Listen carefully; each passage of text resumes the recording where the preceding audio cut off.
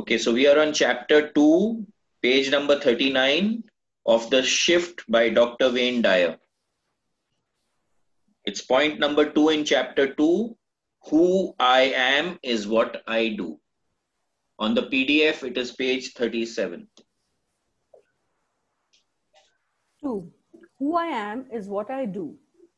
Early in life, we learn that what we do and how well we do it can be used to define us in a favorable way. She actually grabbed my finger and she's only 6 hours old. He made eye contact with me. He's so alert. She picked up her toy and held it at 3 months. He took his first step. She said her first words. There are thousands of things like these that earned us praise and let us know how special and wonderful we are. This is all the work of the ego striving to direct us. We learn that doing things, especially if we do them earlier and better than others, is rewarding. We learn to be more of a human doing than a human being who just has to be. A human doing is evaluated on the basis of what he or she does and how it stacks up with all of the other doers. I'm not intending this observation to be critical or judgmental. I only want to point out that having ambition to be a doer was a top priority in our developmental years. So this is a problem that is there. I consider it a problem that parents and elders are always making comparisons between children. And in my view, it's little squint because someone may be good at something and someone else may be good at something else. So now if I'm going to make a comparison, it automatically puts a person down who may be talented in something else vis-a-vis someone who's talented in, let's say someone is talented in singing, the other person may be talented in cooking. Now, if we make a comparison between the two of them in the act of singing, then naturally the guy who can't sing but can cook will be put down. So all of us have our own propensity, okay? The idea is to be able to figure out what our propensity is and then channelize our life towards that particular activity or that particular thing. Now, again, over here, I'd like to say that most of us, when we are not good at something, we attempt to work harder at that something to make it better, okay? But we do, and in the process, we lose focus on what we are good at. And that again creates a problem for us because we are working hard on something that we don't have a propensity for and ignoring something that we have a propensity for. So then that becomes, it's a counterproductive thing, according to me.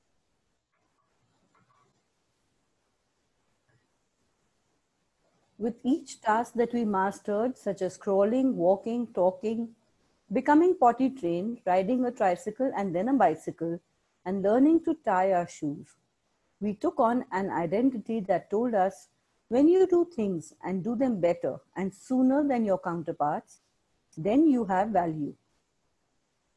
We were rewarded for our accomplishments with praise, candy, money, or whatever our particular family used in order to reward us. So again, crab mentality, get ahead of the other guy, all the time competition, which instead of cooperation, we are always taught competition. Again, I feel a need to point out that none of this reinforcement for performing is bad. It simply teaches the aspiring human to believe the ego's personalized message of, you are what you do, which is blatantly false. You are not what you do. If you never did a thing in your entire life, you'd still be a spiritual being having a human experience rather than the other way around. So what are we associating our sense of identity from?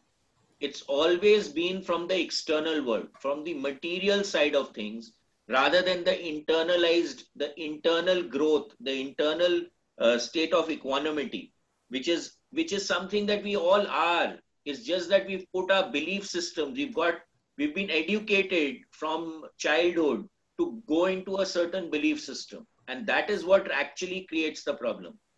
if you let go of your belief systems and allow things to happen, then you'll see the magic will start taking place.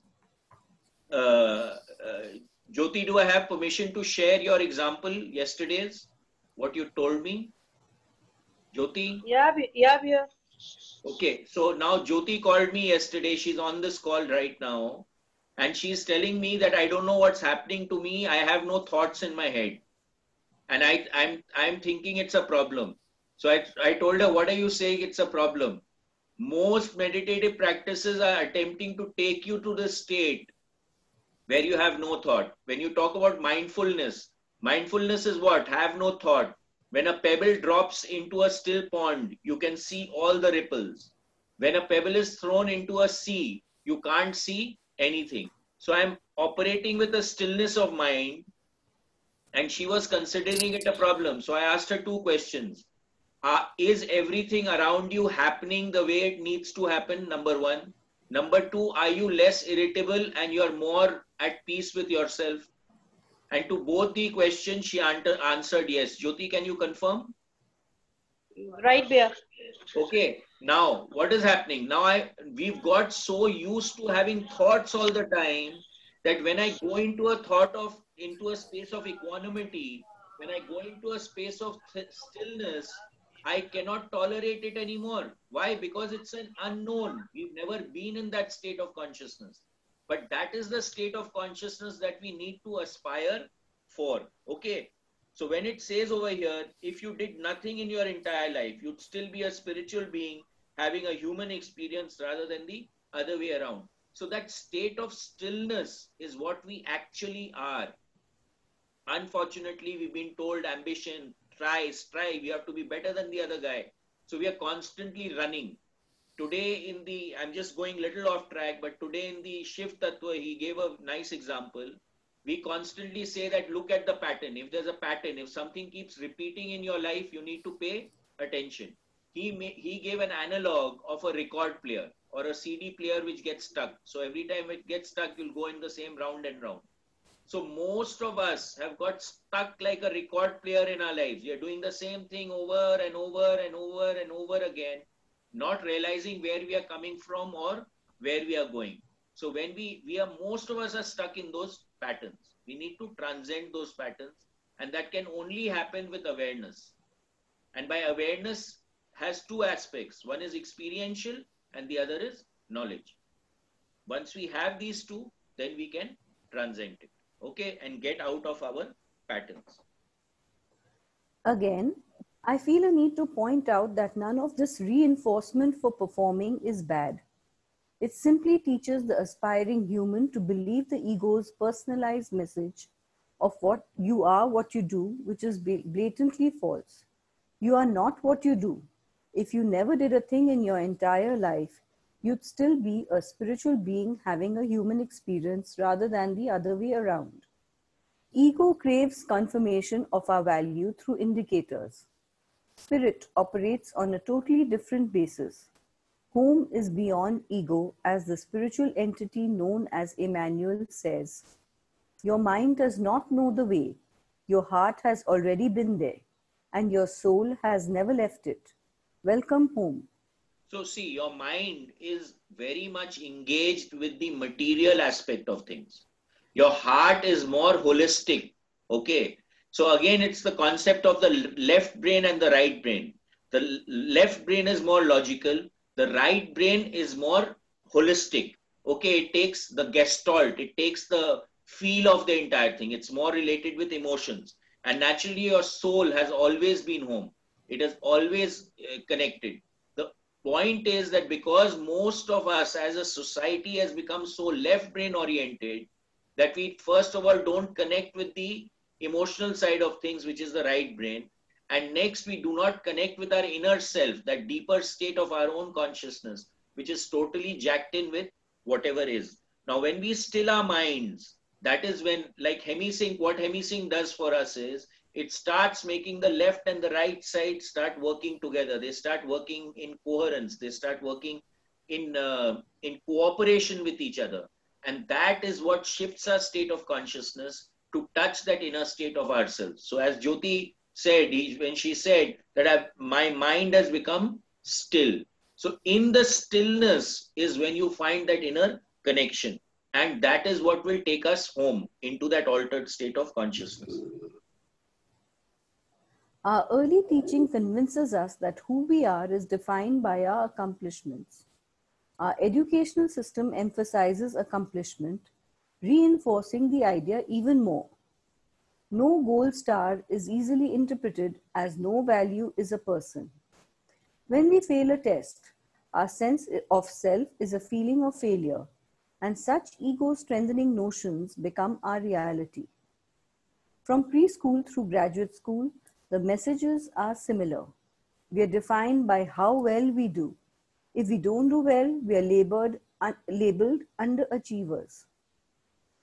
The concept of ambition as an indicator of how much worth we have, both in the eyes of our fellow humans and even in the mind of God, is cemented firmly into our consciousness.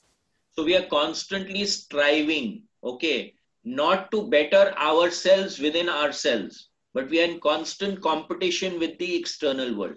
And every one of us is different, right? So every one of us will work and see and perceive things differently, but we are constantly labeled. And then because of that labeling, we create lots of problems are created for all of us. These ideas carry over into every aspect of our developing ego. The popular saying, winning isn't everything, it's the only thing, makes losers out of 50% of competitors, since every competition that has a winner must also have a loser. In all areas of life, whatever we do tends to define our worth.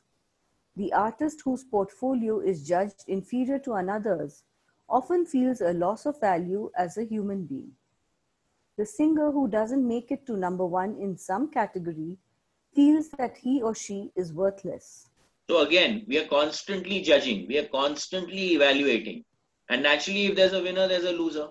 Now, in that society, what I told you all that Robert Holbrook was talking to us about in South America, where they were constantly in a state of F12, there was no competition. So everyone was a winner. There is no question of winning and losing in that state of consciousness. When we are going into transcendental states, there are no winners and losers. There is only learning, there's only growth, there's only experiencing which is there. And again, the way I look at it, the journey to the goal, in my view, is more important than the goal itself. And let me tell you, in most cases, you actually enjoy the journey more than once you've reached the pinnacle. Then what next? Okay. So the journey is what is important. But society as a whole has made that pinnacle, winning, becoming better than the other, having more than the other. That has become our trend. That has become our mantra. Ego training continues into adulthood, often eradicating any self-concept based on our divinity as a piece of God who came from non-doing and is headed back to non-doing. Ego training contributes to a self-concept that makes us shrivel into a feeling of insignificance at our meager portfolio in contrast to those who have achieved more. The truth is that we don't have to do a thing in order to validate ourselves as worthy and valuable. Had we done nothing but just be godlike, we'd fulfill our own dharma. Ironically, we would most likely have created a larger and more impressive resume. So now what happens? Most of us are in resistance constantly. I can't, I won't, I will not. Why should I? It is not my job. You get that? We are constantly rejecting whatever the universe is putting in front of us. Constantly we are rejecting it. If we could just connect into the flow and accept what the universe is sending to us or making available to us and take up the challenge to do whatever it is throwing up for us, we will find, as he says over here, most likely have created a larger and a more impressive resume. And when you are operating from that state of consciousness, then the ego will get dropped automatically. Let me tell you, I'm telling you this from experience. When you are just getting into the flow, the ego will automatically drop. But when you say, I am doing it, that becomes a huge problem because your every action becomes effortful. It doesn't become effortless. Okay. Plus, what happens is when you're putting in the effort, you want a return. It becomes a transaction. But when you're doing it effortlessly, then there is no transaction involved. You're doing it because you're happy doing it. So automatically your efficiencies levels will start to go up. At this very moment, I'm writing without doing. That's right. I simply allow ideas to come through me and onto this page. I'm not busy writing, trying, struggling, working, or any other doing. I'm simply letting go and letting God, just as I do with my heart, my lungs, my circulatory system, and everything else that the physical me comprises. So now, today we don't have control over 97% of what is happening in our body, but it is happening. The moment you attempt to start taking control, things actually may go out of control. So who are we? Literally, I'm telling you, who are we to look and think that we can control things which are happening around us? Now just look at this COVID situation. Can you control it? Or if there is a cyclone, can you control it? So we think that we are in control, but actually we are not in control. So the more we jack into the flow, the better off we will all be. And that's exactly what he's saying here. I am writing without doing. So he's not doing.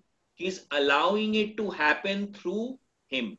So he's just becoming an instrument of that universal consciousness to manifest whatever the universal consciousness wants to manifest, which is in the form of this book. I let myself be, not by thinking big and setting gigantic goals, but by recalling Lao Tzu's advice in the Tao Te Ching. Okay, now this becomes important. Most of us are told you have to set a goal, you have to set this, you have to set that. But when you get into the flow, you will automatically be directed to the right steps to be taken to achieve what you're meant to achieve. Having said that, yes, you can have an intent, but that intent, what we've understood in the Monroe process at least, you go into a higher state of consciousness and let that intent go. And with the caveat, this or better. So once you've let it out into that expanded state, then you don't think about it again. Just like the farmer, when the farmer has planted the seed, the farmer is not going to go and dig up the seed every time to see what's the growth. If you do that, then you'll find that this plant will not grow at all. So you have to plant the seed, and then after that, let whatever needs to manifest to manifest. This is exactly what Andrea in her video, when we were watching her video, she said that I really love the click out state. The click out state is the state in which that you plant the seed and then the universe downloads data. She called it the ROTE, ROTE, resonant, organized thought energy. And all of us get these ROTEs, let me tell you. The only point is, number one, we are not aware of them. And number two, we don't pay attention to them. The moment you allow them to unravel, things will start to unravel for you. I have a question here. Yeah, Sheetal. So when we are saying that we don't have to focus on it or visualize it, but there is one school of thought says that you precisely think about it. Suppose like you have to buy a house. Okay, I remember in the earlier talks also, like that if you have to buy a house, you see each and every detail of it, right? Yeah. And you intend it like that and you keep on seeing it, because then the image becomes. Now here this concept is slightly different, right? It says that you just think about it, leave it, and then focus on the other thing. So, yeah, so I'm not saying don't think of the detail of it. Okay. Right. What I'm saying is go into an altered state of consciousness. Intend exactly what you want. Okay. With the caveat, this or better. Yes. And then throw it out into that expanded state of consciousness. allow those guys there to manifest whatever is necessary for that manifestation to take place. Okay. Are you Okay. getting Got it. the Yeah. distinction Yeah. there? Yeah. Correct. Now, suppose Correct. you are focused only on that one thing in your life and you're Right. constantly thinking of that. Yes. Is that the only thing that is there in your life, or there are many other things happening in your life? Yeah. There are a lot of other things which are You happening. got that? So now if I'm going to only focus on that house, then I'm forgetting my studies, I'm forgetting looking after my children, I'm forgetting to eat food, I'm forgetting to go to sleep, I'm forgetting to go to the toilet and have a bath, I'm forgetting to do so many other things if I'm one pointedly focused only on that house. Correct. That's right. So Yeah. if I can use the process of the expanded state to achieve whatever I want to, and also be doing everything else at the same time, what is the problem? Yeah. Okay. Got it. Now, when you're So looking it at need it not always. from the point of view of The Secret, the book, right? One of the authors was Joe Vitale, the guy who wrote Zero Limits, along with Right. Dr. This thing. Are you getting that? So in Yeah. Zero Limits, he says that what we wrote in Secret, I'm rebutting it. Yeah. You understand? Because Yes. like Yes. in The Secret, what do they say? That you want that motorcycle, put a picture of that motorcycle, Yeah.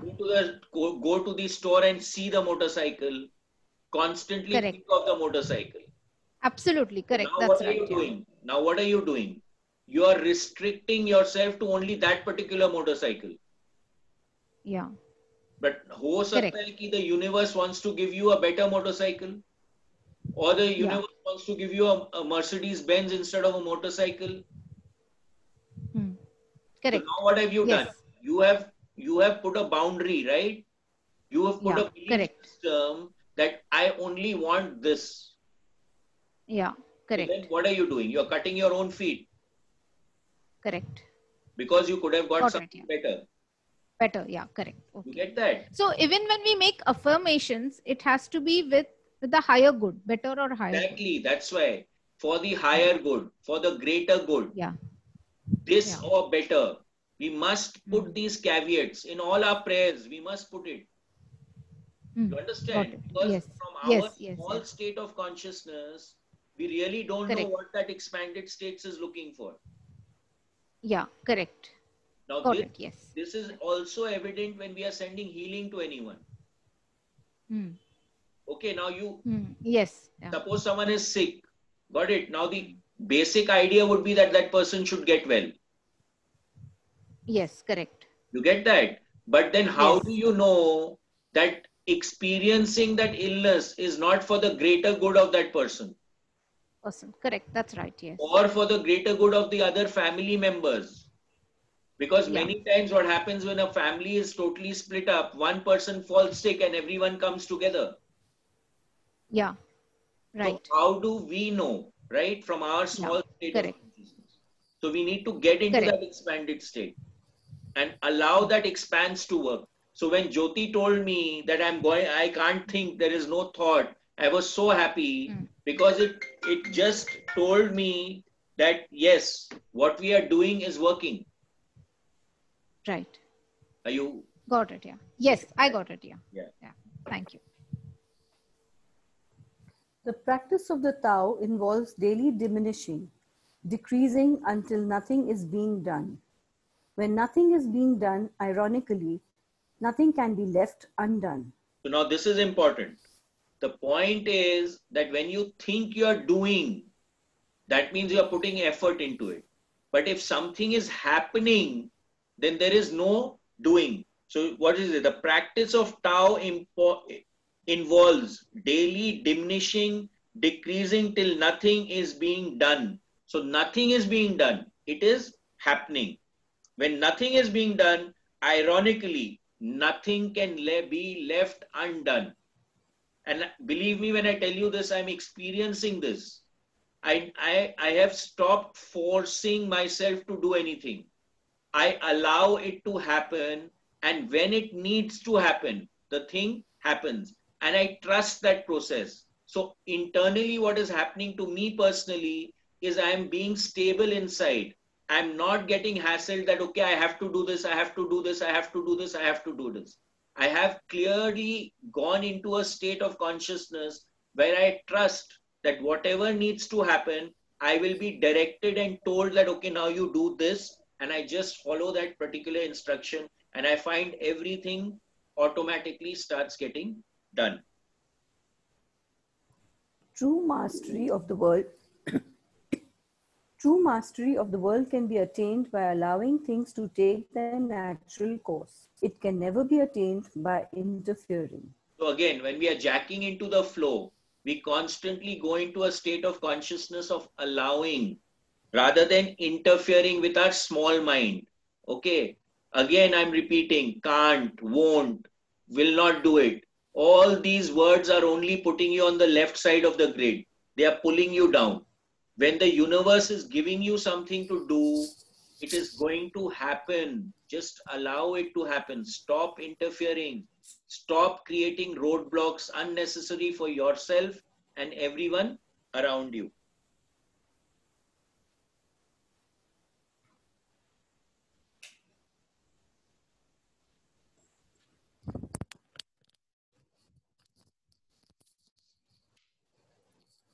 Yes, this is indeed paradoxical, and it points exactly to the way that all creation takes place. God is doing nothing, yet leaving nothing undone. If we dissuade ego by scorching it with inattention, we accomplish what we came here to do and be, by being rather than doing. Our fingernails grow, our food digests, and our hearts beats without our doing something to make those things happen. So everything is happening. Okay. How much are we actually controlling? The plants are growing, the birds are flying, the bees are pollinating, everything is working. What are we doing? You understand? But we in a small state of consciousness have such an inflated value that we have given to ourselves. Okay, that it's absolutely pathetic. Let's put it that way. In the movie The Shift, David, the frustrated filmmaker, illustrates what I am writing about. His character acts out problems that arise with his ego belief. I am what I do. If he can't make his movie, he loses not only his happiness, but his soul as well.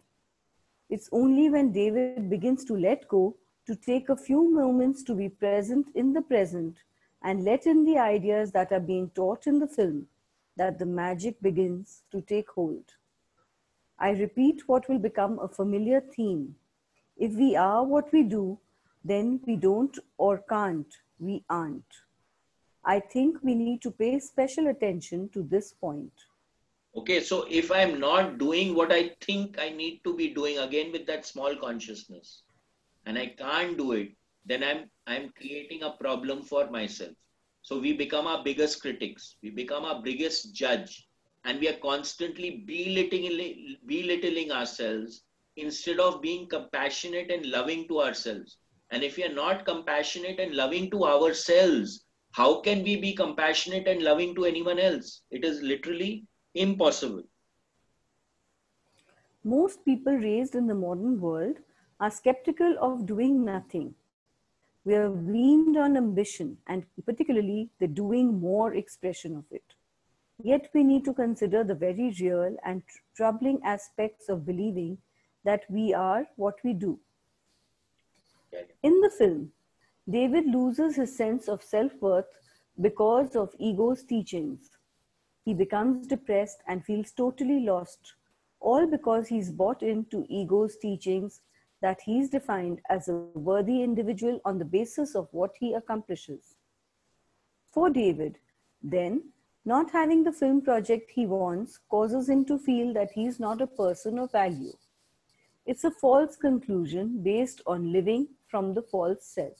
So now he is totally equated his success, his state of being, his state of self-worth with that one project. Okay. Now, if that project doesn't happen, then he is worthless. And if it happens and it's a success, then he's worthful, or he's worth something. But how does he know even after he gets the project, it will not be successful? Then again, he becomes worthless. So what is happening? He is putting his happiness into someone else's hand. And that is the worst thing that we can do to ourselves, is putting our happiness in someone else's hand. For David, then, not having the film project he wants causes him to feel that he is not a person of value. It's a false conclusion based on living from the false self. This is the danger of listening to ego rather than our authentic self. Every time we feel as though we failed, we place our worth as a human being in jeopardy. If we're sick or injured and can no longer perform according to our standards, we also become candidates for depression or are susceptible to a multitude of physical ailments. So now this is important. Okay. If we are not doing, we start feeling worthless, because that is what has been ingrained into our system, that if I'm not doing something, then I am absolutely useless.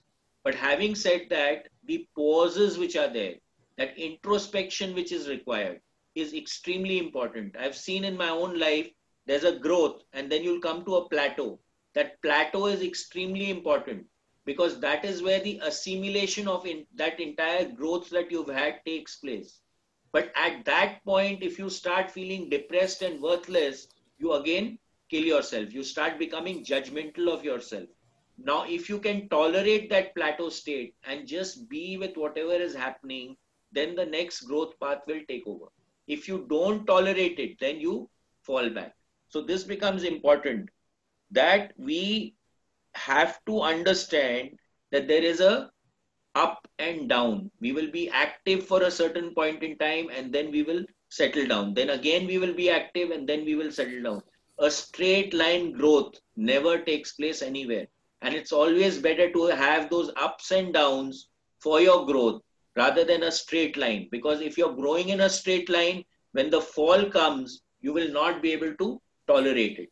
Like this, when you grow and then you come back down, then again you grow, you're used to that downturn. You're used to that downturn. And that's what creates the foundation for your next growth. As we go through the process of watching our body age naturally, we'll notice a gradual lessening of our physical skills. It's highly likely that the members of the generation behind us will even surpass our achievements, which happens routinely in competitive sports such as swimming and running. So now Ultimately, again, there is something called the morphogenic field. Okay. Now, whatever all of us have done, that is all registered in the morphogenic field. This term was coined by Rupert Sheldrake, who said that everything that is ever done is there in the field and we can access it. We have the capacity to access it. So they did an experiment with the Times crossword. Now, of course, everything's gone digital. But at that time, when they did that experiment, I've spoken about this before again, but let's say they made someone do the crossword. Now, normally when the Times crossword came out, he would take maybe 10 minutes to do it. Now, let's say he was given the same crossword 7 days after it was previously published. He would do that same crossword in maybe 3 minutes. Now, he's not seen it before, right? But it's there in the morphogenic field. They did it with rats. They put rats into mazes and they made the rat go through. When the first rat went through, maybe he took 10 minutes time. And then as he started going through, the time dropped. Now they made another rat in another space go through the same maze. And after this rat had done it few times, that rat did it much faster, even in the first time, than the first rat did it in the first time. So everything is there in the morphogenic field. So as we are growing, we are seeing that our children are becoming more and more intelligent than us. Like when we started doing it, remote pakarna hi nahi aata tha. I mean, till the age of 12, 13, we literally never used the remote. Now, if you see, children of 3 or 4 years are being able to use the remote. So there's a growth through the morphogenic field. And all records will ultimately get broken at some point or the other, because always there'll be someone who will do it better.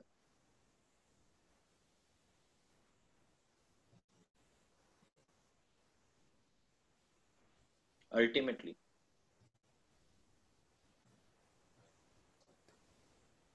Ultimately, no longer able to be the doer that we once were, it seems, it seems that our worthiness as a human doing has evaporated. That scenario is only true if we listen to a false master, our ego. I have reached the age that many refer to as retirement time, but I've practiced the scorching of my ego in this regard for several decades. I am not my work. I am not my accomplishments. I am not my resume. I live, breathe, and work from my authentic self. As I've said here and in many of my previous writings, I do not do writing. I am writing, and writing is me. I simply follow Lao Tzu's advice to be lived by the great Tao that animates all things by doing nothing. This being the case, how is the concept of retirement even possible? How can I retire from who I am? And who I am allows this writing and speaking and everything else I do to take place. So now what is happening? He is taking his happiness into his own hand. He is allowing things to happen. He is not making them happen. So he is being who he is. If I can totally associate with what I am and that thing is within me, then I'm not dependent on something else outside me to create my happiness. And then when I'm me, I'm being my authentic self, there is no question of retiring. How can you retire from who you are? It is impossible. So the idea here now is to actually jack into the flow, to be able to understand what you are, and then do that to the best of your ability. Again, when we come back to the 4 agreements, be impeccable with your word, do not take things personally, do not make assumptions, and do your best. When we do these things, and with the 4 S's, these 3 or 4 rules, if we just look at in our life, we'll find that we will be able to jack in easier, we will be happier, and we will be more efficient in whatever we are doing.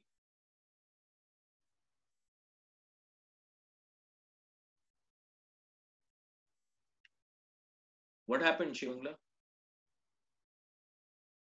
Shivangla, you've stopped the sharing. Shivangla, you've One stopped. second, one second. One second.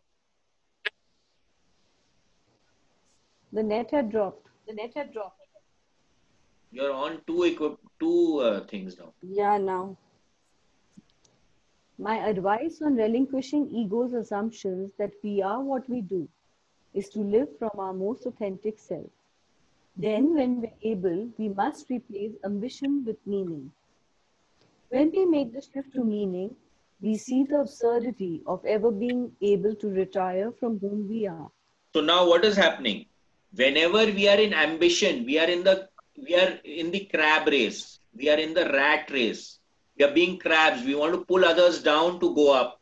Or we are all constantly running so that others do not catch us. But when we develop a meaning in our life, in whatever we are doing, then the rat race stops, because you're doing what you're doing because you want to do it. So there's no reason to run. You will do your best under any circumstances. So if your best is less than what the other guy can do, so be it. It doesn't matter. Why? Because you've done your best. So you're not in competition anymore. When I bring meaning into my life, the competition totally drops. There is no question of any competition. When we make the shift to meaning, we see the absurdity of ever being able to retire from whom we are. I've always appreciated Picasso's observation on evaluating ourselves on the basis of what we do. While I work, he said, I leave my body outside the door, the way Muslims take off their shoes before entering the mosque. 3. We can treat our work like that by leaving our body outside and letting our soul do. So again, what is happening here? that small ego, that small consciousness, which does not know everything, we leave that outside the door and allow the universal consciousness to operate us so that we actually get into the flow and do what needs to be done rather than being a hindrance and creating resistance around us. Number 3, who I am is what others think of me. Throughout life, we are bombarded by ego messages attempting to convince us that our worth comes from the observations and opinions of others. Once again, this false self proclaims as truth that something or someone external to us is responsible for our validation. And again, it's necessary to remind ourselves who we truly are. We are divine pieces of the whole, individualized expressions of God, created out of the great void. Our authentic self is the same as that which it came from. Our connection to our divine self remains healthy and strong as long as we recognize and repudiate the false idea that validation of our self-esteem is external to our being. So again, here the concept is of looking good. So wanting praise, wanting a thappa by someone else outside you, you understand, instead of being your authentic self, that what is coming from a deeper state of your own consciousness and being and doing that making that connection, and we are part of that expanded state of consciousness. We are, जो अपने गीता में बोलते हैं अहम ब्रह्मस्मि, I am a part of that divine consciousness. So if I can align with that consciousness, automatically things will start moving from me. So I do not need thappa, I do not need validation from anything external to me. But again, now you see there's a very thin line dividing. When I say I do not need validation from anyone else, what state of consciousness are you operating from? Are you operating from right side of the grid or the left side of the grid? If you're operating from the left side of the grid, then I don't need validation from anyone else, could be an egoistic concept also. But when I come from humility, compassion, and love, it can say that yes, I do not need validation from others. I will do what my heart tells me to do. I will be my authentic self. There's a very big distinction when you're operating from the left side and the right side of the grid. Unfortunately, it's true that we are taught from an early age to believe the opinions of others more than our own opinions of ourselves. Our parents, siblings, friends, and teachers in some cases, everyone in our young lives, are held in higher esteem than we are. We are convinced that if anyone in those groups disapproves of us, we should respect his or her viewpoint over our own. This immersion in the false teachings of the ego gradually erodes our sense of worth, causing us to doubt our divinity. So again over here. Self. One second. So it is true that we are taught from an early age to believe the opinion of others more than our own opinion. So over here I say that the tools that we are learning in the Monroe programs are very, very helpful, because we can go into that expanded state and actually ask that question over there and receive an answer. The more you do it, the more powerful it will become for you. So you will get guidance. You'll get guidance from a higher state of consciousness rather than from the ego-based state of consciousness of people around you, because they also are not connected.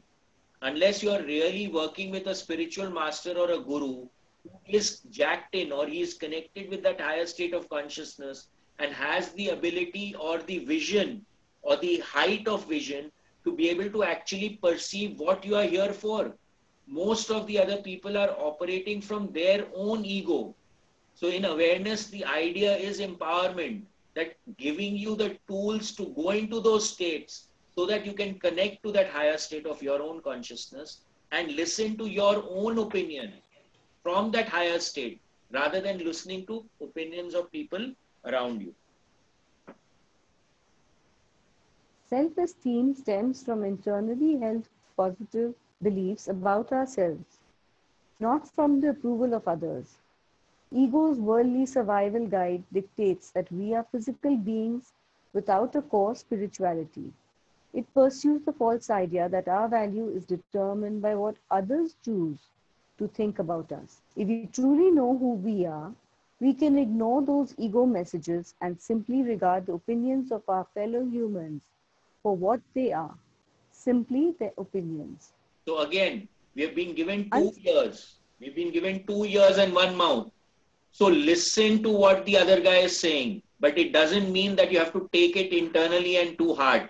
So again, the second, fourth agreement, do not take things personally. So listen, if it serves you, take it and use it. If it doesn't, you do not need to take it personally. So again, we need to be very clear that our state of self-worth is something that we need to create for ourselves. If we depend on others to create it for us, huge problem.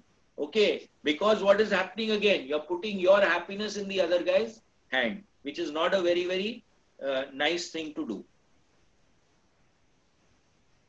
Unfortunately, ego tries, more often than not, quite successfully, to ward off our awareness of our spiritual nature.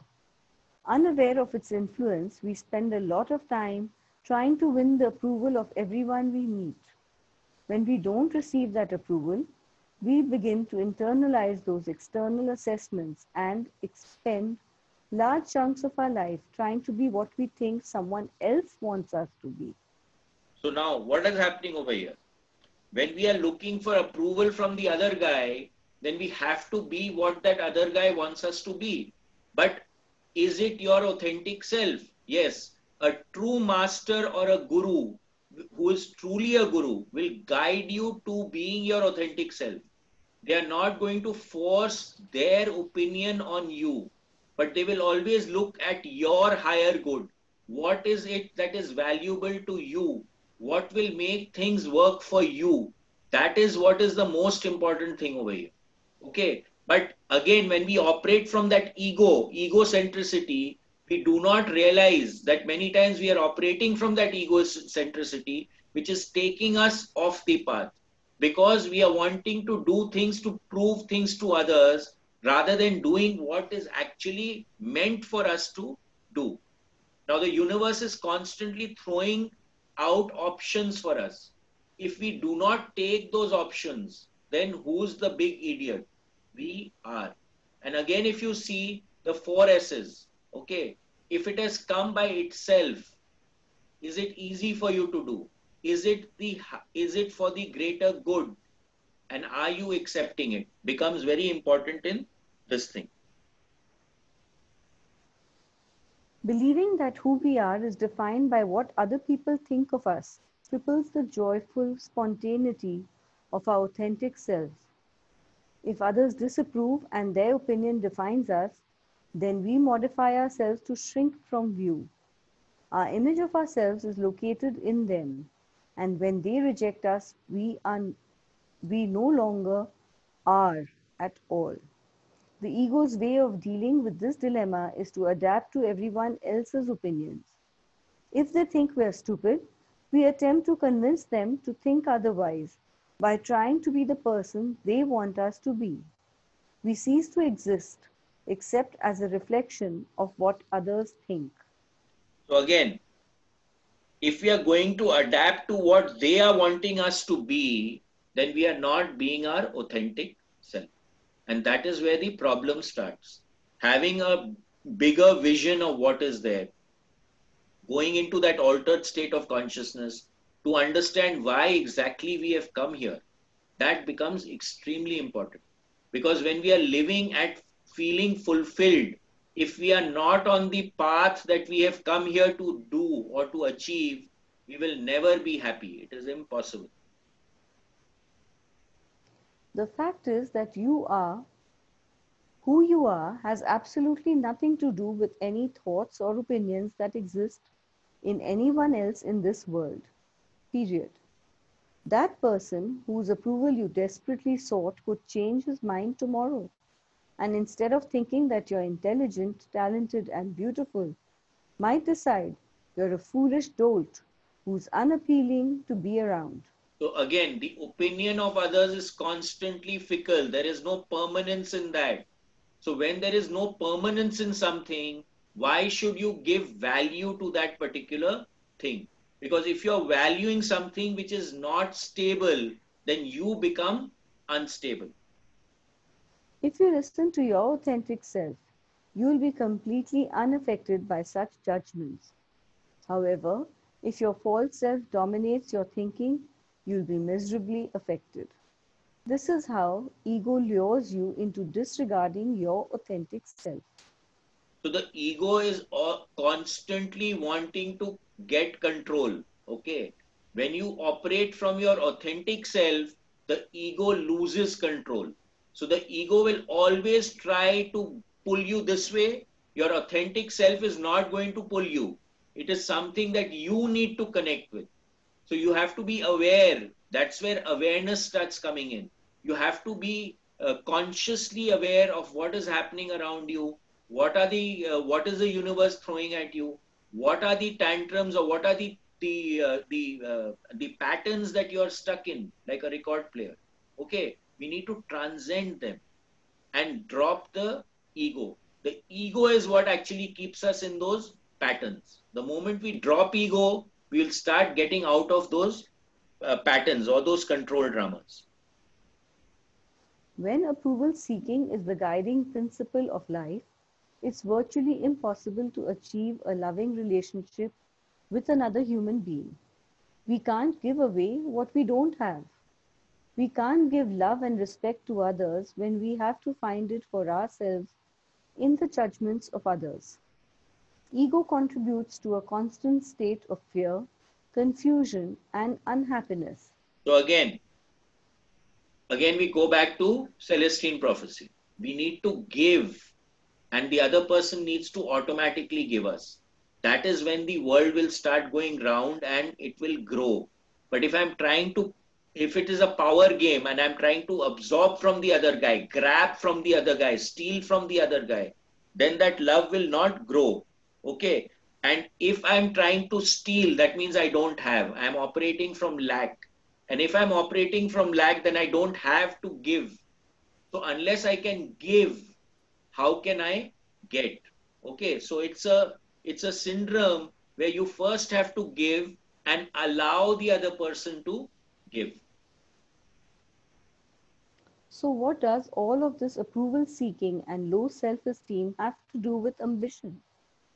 The short answer is that we are taught to pursue the approval and validation of virtually everyone in positions of authority throughout our life with as much ambition as possible. Ambition almost always means putting our own life and opinions in the background. We learn to please parents, teachers, professors, authority figures, and bosses. And how is this accomplished? By ranking their opinions above our own. This is a process that's performed day in, day out, month in, month out, and year in, year out, often on a subconscious level. The result is an ego-based false self. So it's the belief system, that box, that is shoved into us from the day that we are born. This is right, this is wrong. Don't do this, do this. No, no, no. All the time children are hearing that. They're not allowed to really flower into their own authentic self. When we give more credence to the opinions of others than to our own self-assessments, we deny the very wisdom that created us. The more we integrate these egoistic beliefs, the more we tend to believe in our own self-importance. Our drive to accumulate and achieve ultimately causes us to forget that our intrinsic value is our connection to our spiritual self. In other words, our connection to our source of being becomes obscured in favor of pleasing ego's ideas that we are what other people's egos thinks of us. So again, this is a totally materialistic view, right?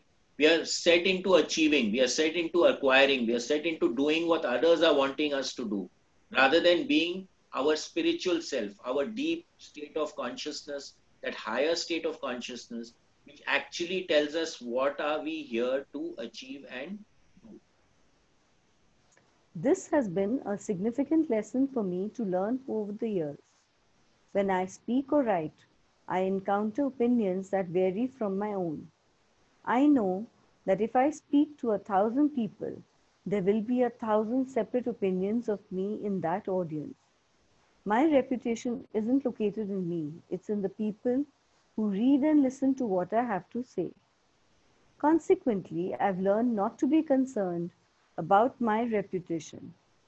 Since it isn't located in me, I put my attention on my own character instead of how others view me.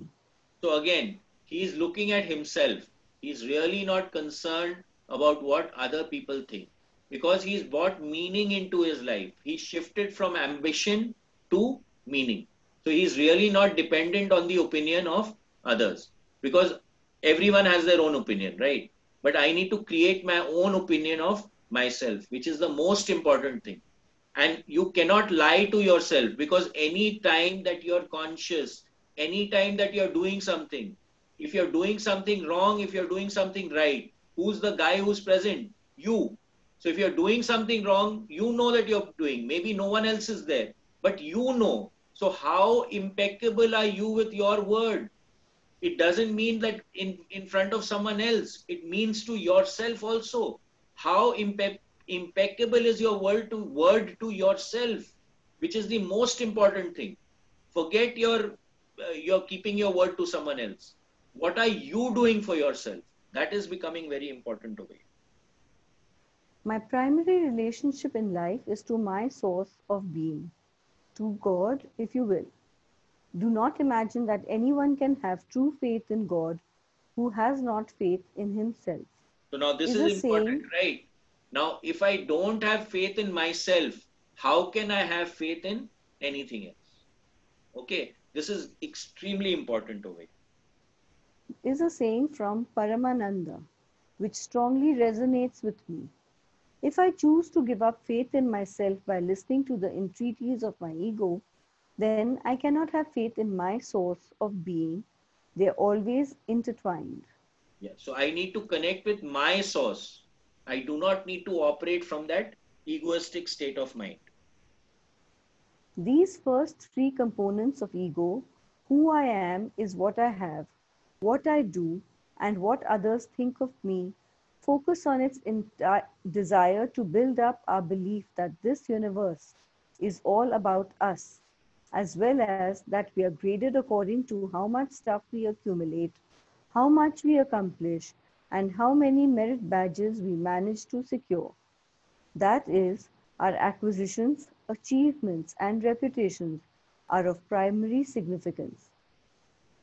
The next three components of our ego portfolio are organized around the desire to stand out as original, unique, and different from everyone and everything else in the universe. So again, who am I? What do I have?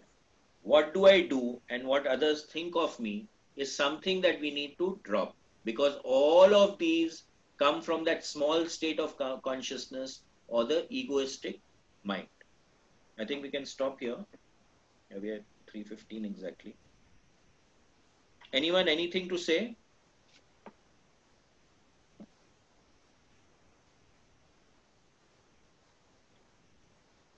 Anyone, anything to say? Yeah, I think, am I audible? Yeah, Nidhi, can you have your video?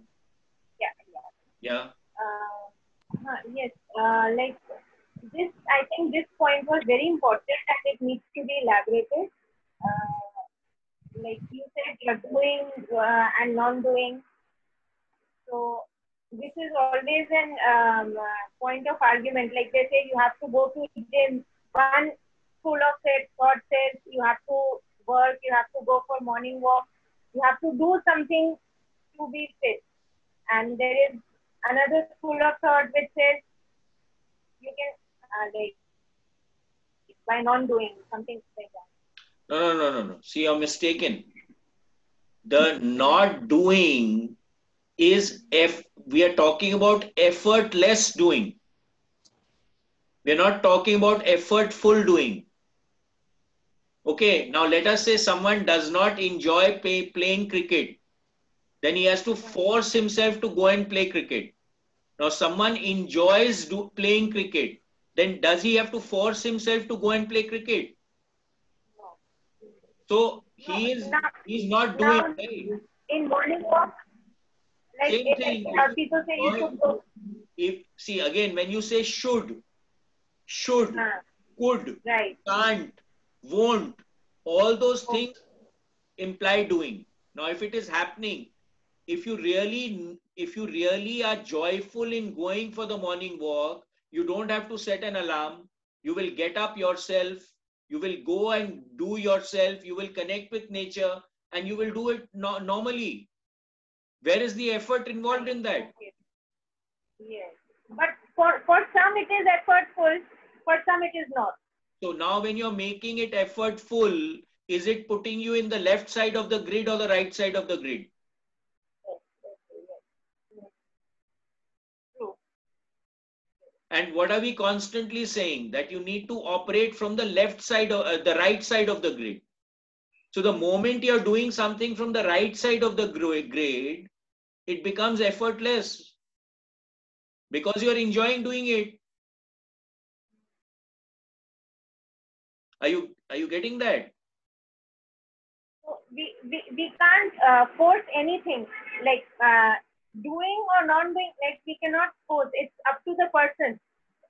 Depends on the individual life. Naturally, now you don't enjoy doing something, but as you keep doing it, you start enjoying it. That can also happen, right? So in the beginning, it may be effortful, but slowly it becomes effortless.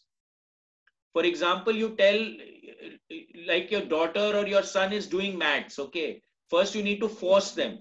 Now they start enjoying the process so much that now even if you tell them not to do it, they'll do it. Why? Because it's no effort for them, right? So the idea is to shift from being effortful to effortless, from doing to just happening, from doing to being. You get that shift here? Yes. Okay. Anyone difficult else? Though, yeah. What? It's difficult though. That No, it's not difficult. You just have to be gentle with it and be watchful as to what are you doing and what state of consciousness are you doing it with. Whenever you find yourself doing things effortfully, stop, take a break, shift your state of consciousness, and then enjoy doing whatever you're doing. So that statement is there, na? Do what you enjoy or enjoy what you do. So if you are in resistance, suppose you have to do something, right? Now you're resistance and you're constantly cribbing, why I have to do this, I have to do this. Now will that thing be joyful? Or you say, oh, I have got to do this and the universe has given me this opportunity. Let me do it and see what comes out of it. Now the act is the same, but what is the state of consciousness with which you're doing it will totally shift the value that you're creating with that particular activity in your life. You get that? Yes. Okay. Ha, Renuji. Bhaiya, I wanted to ask you something about yesterday's session, not the book. Can I? Yeah. Bhaiya, yesterday's session, it almost reminded me of those old doctors in India who could tell what was wrong with the person when they walked into the clinic. So, could it be something similar to that? Can be, but here he is saying that it's a learned technique and they are indicators. Yeah. And people can actually learn that. So even people can learn that. All these things are available for us to learn, provided we want to learn them, right? Ab wo Nadi Ved hota tha. You used to just see your Nadi and say, as today you go to a palmist, he'll tell you that, okay, you have a digestive problem. Okay. An astrologer will also tell you, we are going to have a talk on astrology also. So he'll tell you that, okay, you'll get married at this time, or this is the propensity. Again, probabilities. So everything is a probability. What is he saying? That this indicator is there and it shows that this may be a problem. Now you go and get it. Right. Right. No, that I got. That's it. Nothing more than that. And Bhaiya, his first book also tells, has indicators as to what indicates what problem. Like I love the psychological part he kept talking of, that it could be because of the thyroid is because of the PARP, in the women that he's found. So is that also in that first book, or is it only in the second? That book is sitting on my shelf. It's right on my table right now. I haven't read it. Okay. So I'm not in a position to actually comment, but having scanned through the book, I see that he's given the indicators and what are the connections. That's why I think it is there. Okay. To read the book, the idea will be to read the book. Let me see if the PDF is available. Maybe we'll take up that book next. Excellent. Excellent. Because that fascinated me about the emotional thing, how it could be connected. So there are many ways. We have one book, The Body Talks, then the Anatomy of Illness. There are many books on this kind of thing. That today, if you're having an illness, what is the psychosomatic effect and where it is coming from? Okay. Thank you. There are many books. We have quite a number of books in our library also. Yes, Sheetal? Yeah, so I want to ask this change of consciousness. You need to take your programs now fast, because I want to attend them, how to change your consciousness. I have attended that Revolve with the Focus 10. Will that also help when you're putting that consciousness? 101%. So when you're shifting a state, you start operating in F10, you'll find that your entire, what Jyoti is experiencing, that stillness of mind. Right. That is like F10. Okay. So we can do that and then rethink. Absolutely. Okay. So you got the encoding to go to F10. I'm going to do that again so that it will reinforce it for people. Okay. But you go into F10 using the Revolve. What is it? You're shifting your state of consciousness. Right. You can actually, so we can use it. Yeah, absolutely. 101%. Okay. That's the idea. That's the part of the empowerment, right? That we are explaining to you that, see, this is a state of consciousness which you can achieve. Okay. Correct. Once you get there, what you can do there. Most practices will take you to a state of consciousness, but they won't tell you what to do. Yes, correct. That's right. At times they don't even have a proper guidance that you are hitting that state of consciousness. Here we are telling you, in the programs, we actually make you create markers which will tell you that, okay, now I've hit this state of consciousness. Okay. So when I hit that state, it's like I'm awake right now. I can do something. I'm sleeping. Right. Yes. Two totally distinct states of consciousness. Correct. Now, what I can do here, I can't do here. Absolutely correct. That's right. Yeah. Okay. So the idea, what is the idea? That I have more states between. Now, each one of them is a specific state. So if I can go into that particular state and learn from experience that I can do this over here, now that becomes powerful for me, right? Yeah, absolutely correct. Yeah. You get that? So now, let's say focus 12 is a state of expanded consciousness, where it's easy to get answers for yourself. Now, what would be the right way to take? Should I go left or should I go right? Okay. Oh, okay. Do your programs fast now. We really want to attend that. Okay. Thank you. Okay. Anyone else? Anything? Christine, you have something? Chitra ji? Christine, you want to ask something? You've unmuted yourself. Okay. So then we meet at 3:45 for meditation. Yeah. Today we'll be doing so-called no 9:15 today. We'll have 9:15 tomorrow. Thank you. Thank you, everyone. Thank you for joining. Ram Ram. Thank you, Bhaiya. Ram Ram, Bhaiya. Ram Ram. Thank you, Bhaiya.